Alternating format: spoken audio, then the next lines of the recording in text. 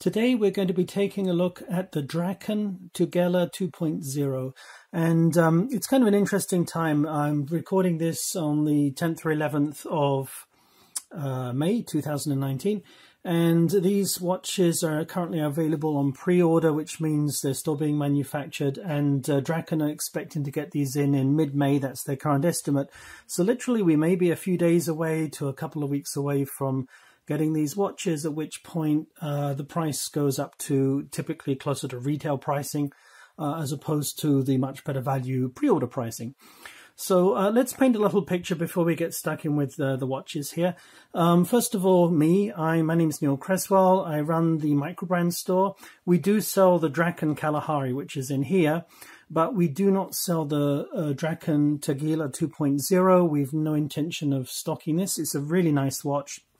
And in fact, it has a very bright color on it, a very beautiful, unusual blue color that I really like, as well as the other popular colors you'd expect, like black and so on. We do like this watch, but we already have watches in this price range of this kind of diver style. So we already have that category covered. So we're definitely not going to be carrying this one. So this is an independent review. It's not a sales pitch in any way.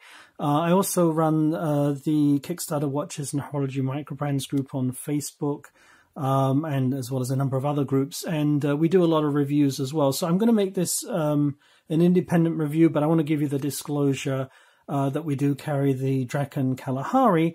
And the reason I've got the Draken Kalahari is not to plug it. It's some of the features on the Tugela are going to be taken from the Draken Kalahari in terms of, for example, the logo on the side of the watch. And we don't actually have a full final sample of the Tugela. It's kind of interesting. And we're actually wearing a Tugela here right now. And this is kind of a version 1.0, but with a 2.0 dial, because that's the best they can do until these are produced. They don't actually have spare prototypes available. So we're going to be taking a look at this. I'll explain the differences. I've got this on this blue strap that really matches the blue color of the dial. This is a 2.0 dial that people will be getting. But this is the 1.0 case, and the, pretty much everything else, the bezel and so on, is 1.0. But there's a lot of similarities, and I will definitely go over the differences. So this is still a useful review. And as you can see, there's no Draken logo on the side.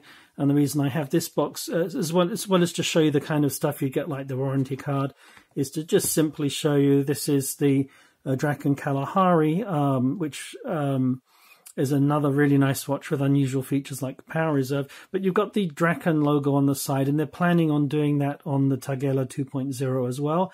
That's a really nice feature. They had to do it here because there really wasn't room on the dial with the power reserve. They didn't really have to do this on the Tugela. You've already got a logo on the front, but I actually think it's a nice thing on the side. It's not so much plugging the watch. It just adds a little bit more interest to the side view of any watch. So that's kind of a nice feature as well. And these crowns are loomed, and I understand that the crown on the 2.0 may be loomed as well. I'm not 100% sure of that, but we'll go over the features. So I'll put this to one side. We're not going to be looking at this anymore. Let's go over the contents of this box, because it's going to be pretty similar to the 2.0. This is the box I got my kind of 1.5 or kind of not quite a 2.0, almost a 2.0 in. And obviously there's no warranty card or anything like that. But you do get these straps. These have been worn. I received them worn. Obviously they're used for photography, so you can see this mark on it.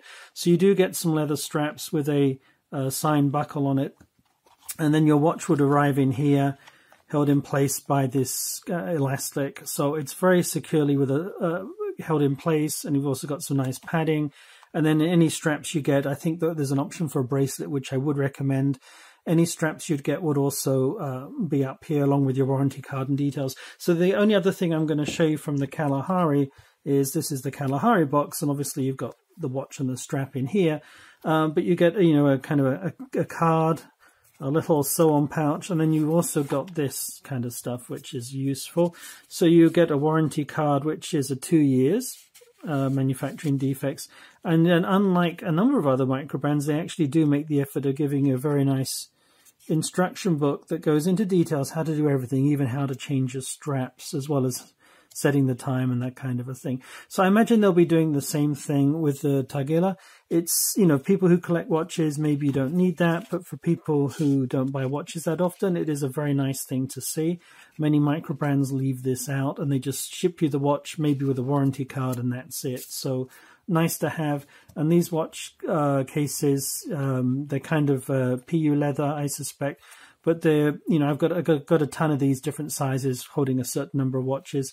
They're absolutely perfect for traveling with. When I keep a watch in a suitcase or in a travel bag, a spare watch, you can do that. So definitely a nice thing to have. So when the watches come in this, that's a really nice feature.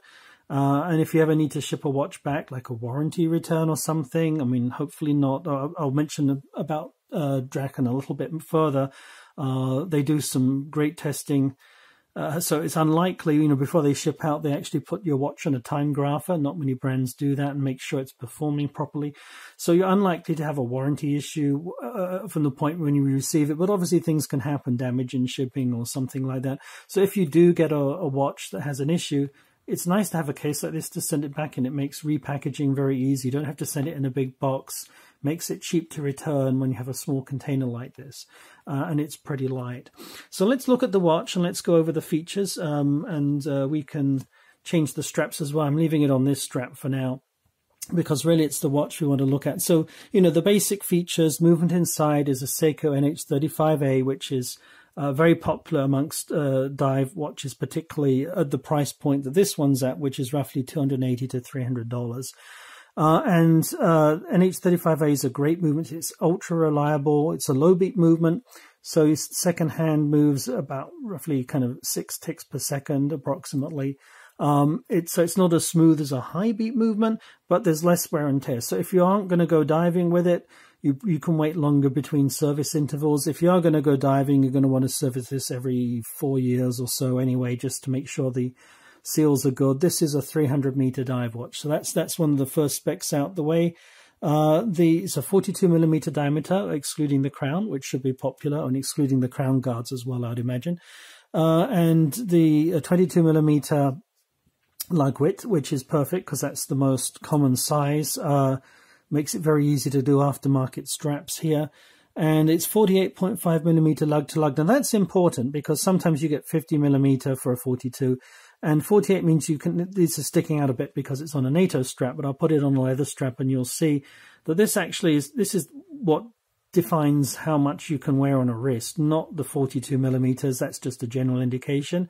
If this sticks out too far, it would look pretty stupid. So, or feel uncomfortable potentially, depending on the straps you're using. So 48.5 is very nice. You could probably wear it. It's not too dissimilar to a 40 millimeter. So this is going to work on a medium-sized wrist, no problem. I've got a 7.5-inch wrist, which is exactly medium. You could probably go down to 6.5 inches with this. And then obviously you can wear it on a larger wrist as well. So I'm going to get this off so we can take a closer look at some of the features on this. Obviously sapphire crystal with an anti-reflective coating on the inside, 120 click unidirectional bezel, all the stuff you'd expect in a 300-meter dive watch. Let's talk about let's talk about the colors first of all. And I'm going to just talk about them, and I might put some screenshots up as well, just taken from the Draken website, which hopefully paint a picture. So this is the limited edition kind of blue dial, a very nice bright blue, unusual blue, and blue bezel, limited edition. And then they also have a blue bezel with a black dial. And then they basically, all the other three are black dials. So they have a black dial, black bezel, which is always nice in a dive watch. They can wear that pretty much with anything. A black dial with a red bezel. And this is not so bright as the blue. They're more uniform colors. This bright blue is pretty unusual. It's not a sunburst. It's a matte, but it's a really nice color because if you collect watches, you probably have a lot of deep sunburst blues, and it's nice to have a lighter blue for the summer. Imagine, you know, swimming pool blue, kind of diving, that kind of thing. Would be a lot of fun. And they have a black with this blue bezel, so you can optionally do a black dial instead if you prefer. But if you're going to get a version, I would be interested in the limited edition version here, just because it's a nice blue, a very bright blue color. which you don't often see. So we'll talk about some of the features and differences before we get any further. Now this doesn't have this, but it's still a very good loom job. The final production version is going to have no less than 10 layers of loom. Normally you get like, 7 layers or even fewer than that, and people will show off, oh look, we've got 7 layers of loom. So 10 layers of loom is extremely thick. That's really nice. And not only is it just Swiss Superluminova, it's X1 version of that, which is the highest grade. It's like 5 times brighter or 5 times longer than standard Swiss Superluminova, which is already a killer loom that everyone really wants to get on their watches. So it's going to be exceptionally bright C3 Superluminova X1 grade loom, 10 layers. So that's going to be just mind-blowing, I think, when that comes out.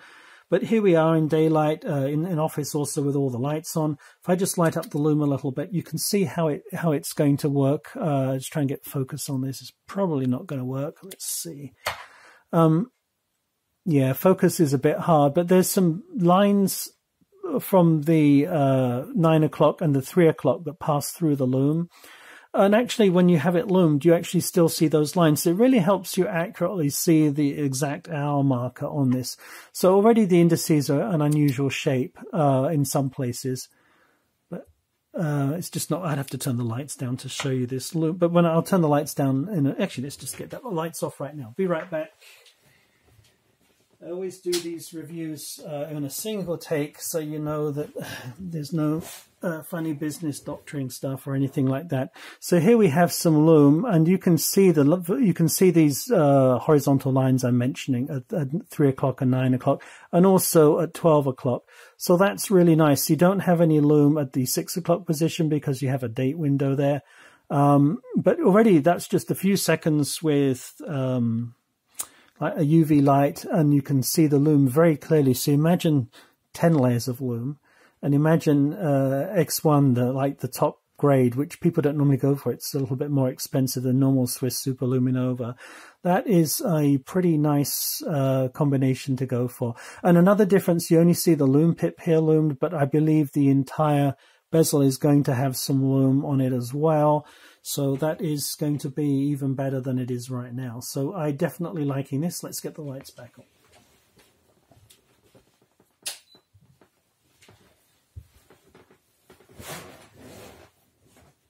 Okay, so also talking about things like colors and so on while we're looking at this. The crown apparently is going to be a little bit longer for a better grip. I always fuss about grips when they're bad, but I actually do not have a problem with the grip on this at all because it's very nicely nailed. It sticks out enough. I can easily unscrew this with my fat fingers here. I tend to be fat-fingered.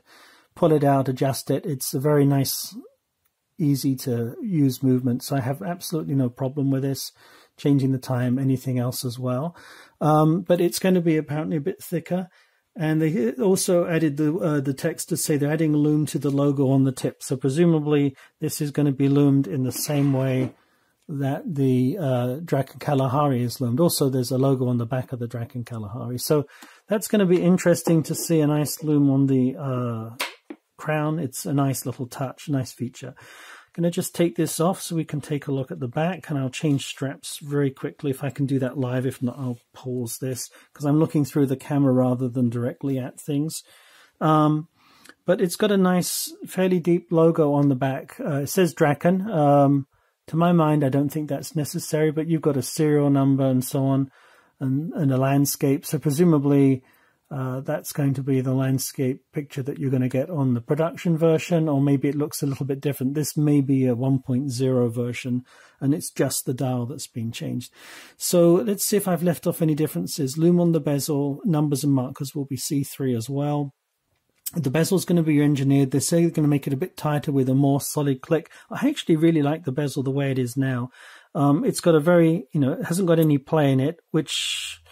Actually, most people like that, but if you're going to go diving, you want a little bit of play so you can clean out dirt. And I actually find this is already stiff enough already, so maybe this is the stiffer one.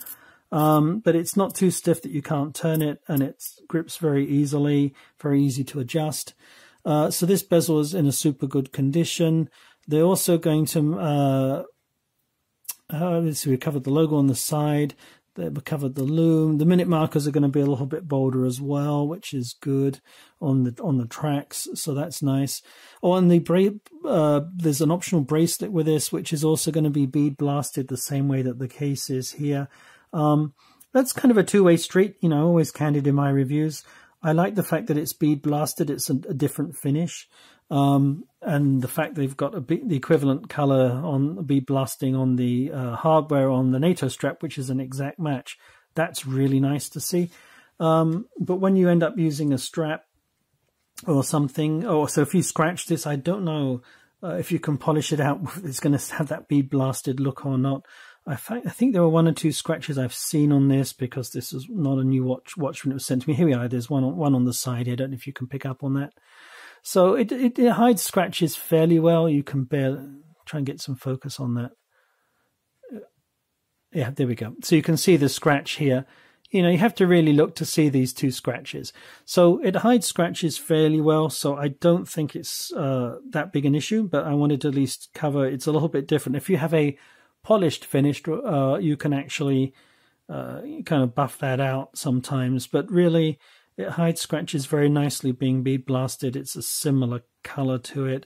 I don't think that's going to show as easily as maybe on a polished. So definitely it's a good finish to have, and a very robust dive watch, 300 meters.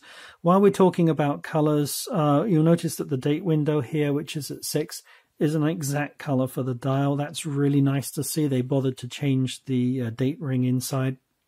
So definitely a really nice feature to have. And I like the design, the fact that the indices are a little bit different to normal, very much a Draken style. It's a nice watch for sure. So let's talk about the one remaining feature we've not covered, which are the straps. Obviously I don't have the bracelet here that you can. Getting a bead blasted bracelet, I'd strongly recommend that, simply because you probably won't be able to get one somewhere else. And if you ever want to wear a bracelet, you want one that matches the case. So that will be a must get, in my opinion, if you want to consider doing that. Here's where I have my fun and games, trying to do this through the camera. I'm going to just try and get these spring bars off and fit these other straps in so you can see what it looks like on another strap. Now keep in mind, I'm probably going to, there we go. I always do this from the back so I don't accidentally scratch the case. There we go. So those are off, and this is the easy bit. You've got quick release straps, which is always a very nice thing to have. And we'll talk about the quality of the strap in a minute. And this is me doing this blind, so hopefully I'll just get it to click by touch, because normally I'd look where that would go. Not quite there yet. Sorry, give me a few seconds. There we go. That one's in place. You heard the click. And then we'll do this side as well. Quick release. So these are obviously well-used straps. They're not new. You know, I got this as an example. So these are both in place, and I can now put this on my wrist. Just take this away behind the camera, just so I can don't want to knock the camera over. And you can see what this looks like on one of the stock straps that it comes with. So here we go. It's a bit of a different look to it. So you've got the NATO strap and you've got the Draken strap as well. So the first thing I noticed about this strap, you know, obviously you've got a vintage style with the stitching and the tip at the end here. It's a really soft strap, very, very soft and supple. I don't know if it's necessarily a long-lasting strap, but it's, you know, they haven't done any put any padding in. And that's important, because no padding means you can do all kinds of fun things with your strap if you want to. So there you go. I mean, it's really a soft strap. So it feels super comfortable. It's going to crack a little bit, which is inevitable. It is a genuine leather, which is the lowest grade of real leather. And you can see I've accidentally scratched that with my fingernail, just so I could see how that worked out. So it's going to pick up a little bit of wear, but that kind of adds to the character. But the nice thing is, if you don't want this strap, you want to go for something else. 22mm, pretty standard thing to go for. So I do like this watch. I definitely am pleased they sent it to me to review. Would I pick this watch for myself? That's always a question. And then this is where it comes down to personal taste. I like the blue. I like the bright colors. If I'm wearing a short sleeve shirt, I know I might actually wear one of these, because it will look pretty good. Would I wear this with a long sleeve shirt? The answer is, for me, no, because I like to get colors that match my shirts to some extent, and I tend to wear darker colors or less flamboyant ones. But, you know, this is a kind of sun and fun watch as far as I can see. It's, you know, you'd wear this on the NATO strap in the swimming pool, or on the bracelet in a swimming pool, or on vacation. You know, I mean, you could certainly wear it in an office if you want. It's a little bit brighter now, but again, if you don't like this color, there's the black and the black that will go really nicely. It's certainly a nice watch. Price point, it's about where it needs to be. You can definitely pick up some watches with maybe a few more features. Maybe you like them, maybe you don't. In the, you know, roundabouts $215 to $260 range, you could maybe get a ceramic bezel. But there again, you can get watches with features like this for a lot more than the price being asked. So it's right in the middle of the price range you'd expect for this watch, with some nice features. It's not a cookie cutter watch. It's got its unique indices. I would recommend this color because it's different. The markers are different. So overall, I get a very favorable impression. And the thing about Draken watches, as I mentioned, they put them on time graphers to check each one individually before they send them out. I sell a lot of watches in the store, and the Kalaharis I've had zero issues with. So I'm super impressed about the quality of what they're doing. And I really think this is a good quality built watch to go for. But it's in the entry-level price range, so it is really an entry-level diver. But it's a nice 300-meter diver with some good color on it, and it's going to be a little bit different with the logo on the side, and that lume is just going to be awesome. So definitely a strong recommendation from me. It's one I can approve, and it might not be, it's obviously, how should I put this? In terms of, overall look from a distance, it's fairly uniform. It's not weird or anything, but it's just a very nice dive watch that actually has one other feature that I really like about this, which I don't normally see so much in dive watches, and it surprises me somewhat. This is actually a very light dive watch. Compared to all the other NH35 dive watches that I have that are 300 meters, this is by far the lightest. So if you don't want a heavy watch, especially if you're having fun in the sun, this is one I would definitely consider. So there we go, the Draken Tugela 2.0. This is the Super Blue limited edition. Thanks a lot. Take care.